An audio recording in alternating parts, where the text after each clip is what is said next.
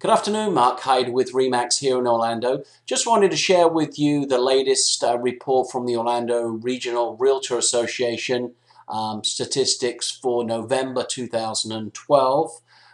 You can see that the actual home sales are up 20% in the last year. And if we go across here, we look at, I'll go through this real quick with you, give you an idea of what's going on in the Orlando market. If you look as far as a year ago, interest rates have come down and now under the 3.5%. Look at the total inventory there, 10,136 for this time last year. It's just dwindled down over the year, 7,847 for this past November. And if we move across here, we can look at expired listings have sort of stayed about the same.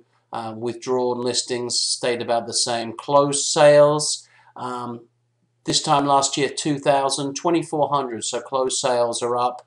And the days on the market come down. It was at a low there for 79 days for October, 83 days for this past month. So obviously, in a nutshell, the prices are up. They're up 20% from this time last year. The median home price for Orlando is up 12% from this time last year. You can see we've got low inventory. We've actually got a 3.23 month supply of homes. A 6-month supply is a normal market. And again, we've got low interest rates. So it's still a great time to buy here in Orlando.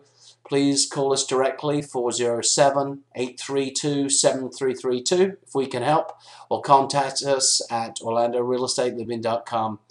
Have a great day.